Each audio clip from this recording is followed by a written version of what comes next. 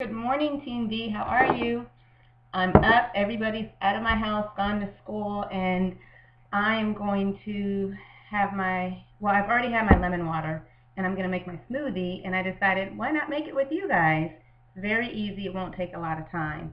I want to talk about my morning routine and kind of get a feel for what your morning routines are like, because eating right is the key to our success as far as this lifestyle goes. And if we're not getting enough calories in throughout the entire day and eating all day long, all the working out we're going to be doing won't benefit us at all. So every morning I drink a glass of water with lemon. Here's my lemon slice. Just cut it in half. I just use very old-fashioned lemon squeezer. I pour it into my glass. Yummy. And I usually use just a half a lemon. Sometimes I'll use a whole lemon if they're really small. I use filtered water, and you can use distilled water if you like. You should, actually. And then drink. Cheers. Like I said, I already had my glass this morning. You have not eaten all night long. You slept. I hope you didn't eat all night long. I hope you didn't get up and have a snack or anything around midnight, 1 or 2 in the morning. Once you finish your snack around between 8 and 10 p.m., you don't need to eat. And the body doesn't absorb calories as quickly after about 3 p.m. because it's storing up and preparing you to get through the evening and sleep well through the night. So you were fasting, your body wasn't eating, taking in anything, and the first thing you should put into your mouth is water, lemon water. I also have a drink called kombucha. I'll share that with you. Or if you have vinegar, apple cider vinegar, hold on, I'm walking away because I'm going to show you my apple cider vinegar. Apple cider vinegar, can you see that? There you go. You can put a couple of tablespoons of that into a cup of water, drink it, just take it like a shot. Not that any of us have ever done that. Okay, now I'm going to make a green smoothie with all green vegetables and fruits, and I've just been on this kick for the past week.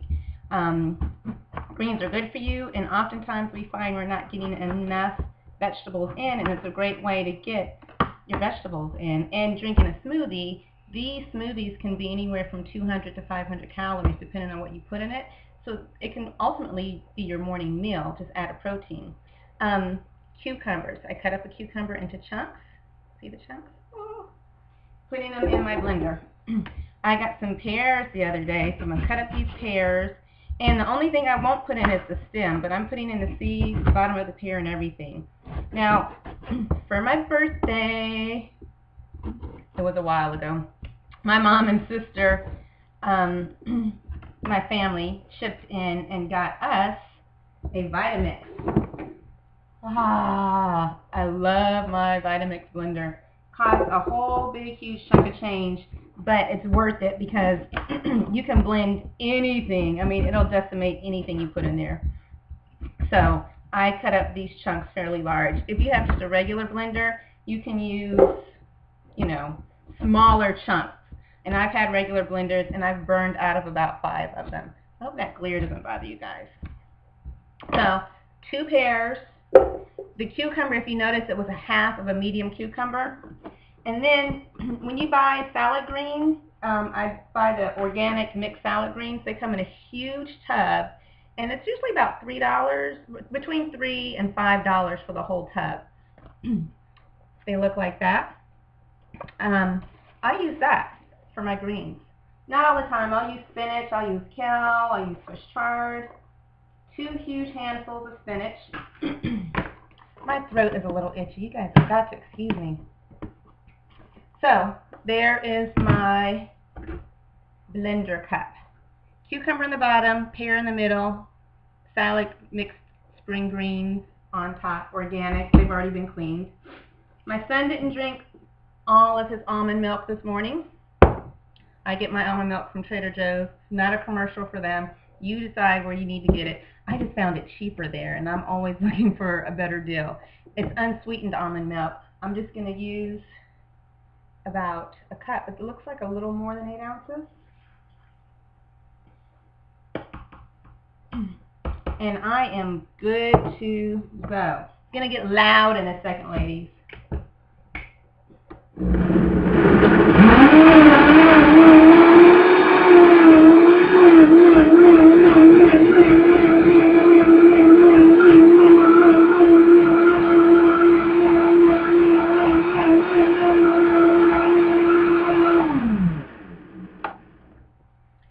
Now, if you noticed, it just took about 30 seconds to blend all of those ingredients. And you don't want to blend your ingredients any longer than that, because once you break down the greens and the vegetables and you expose them to oxygen, they begin to break down and they become, more sugary. You notice, like when you cut an apple, the apple turns brown and it's starting to oxidize and it's creating more sugars.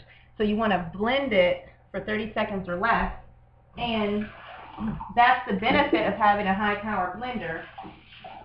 It mixes your food fairly quickly. Now, I think this is going to be sweet enough for me because I don't need a lot of sweetness. I'm going to add in some chia seeds. That's how you spell it. And they're little brown, I don't know, brown. Yeah, it's brownish, blackish granules. And they have lots of protein. 2 tablespoons have about 3 grams of protein. And, I'm sorry, 1 tablespoon has 3 grams of protein, so 2 tablespoons gives you 6 grams of protein. And you remember what I was talking about yesterday on the timeline, you need your protein, especially since we're working out more. We need a good mix of carbs to protein. Samisha asked a great question about what to eat for a post, trying to fiddle with this bag, a post-workout snack. A 4-to-1 ratio of carbs to protein is a good barometer to use when trying to determine what to eat. You might say, how the heck do I know the 4-to-1 ratio of carbs to protein? Look on the back of the packages that you're using, and you'll see there the grams of protein. So if you have 4 grams of protein in that power bar, protein bar, or whatever you're eating, you want to see that if you have 4 grams of carbs, you have 1 gram of protein. So if you have 16 grams of carbs, then you want to have 4 grams of protein. I just sprinkle a little bit of these in.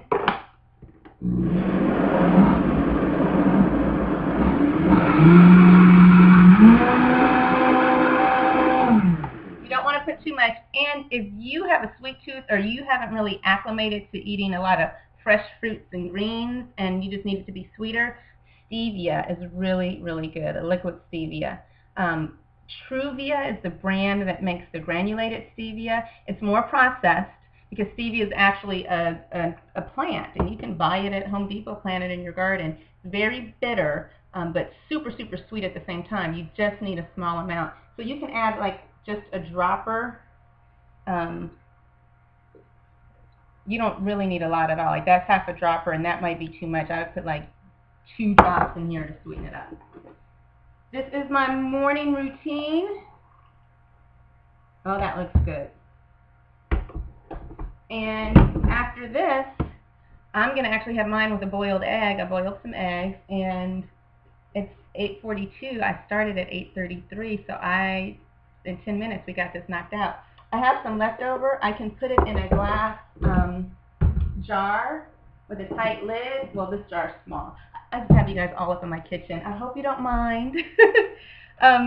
You know the ball jars with the tops on them, like for preservatives, or just an airtight container. And you can make your smoothies in the morning, maybe make enough to have 2. You could take it to work, and you can have another one for lunch with your meal, or you can save it and drink it after work for your snack, or have it as your post-workout drink. Just keep it airtight, because remember what I told you about the oxidation. Did I say that right?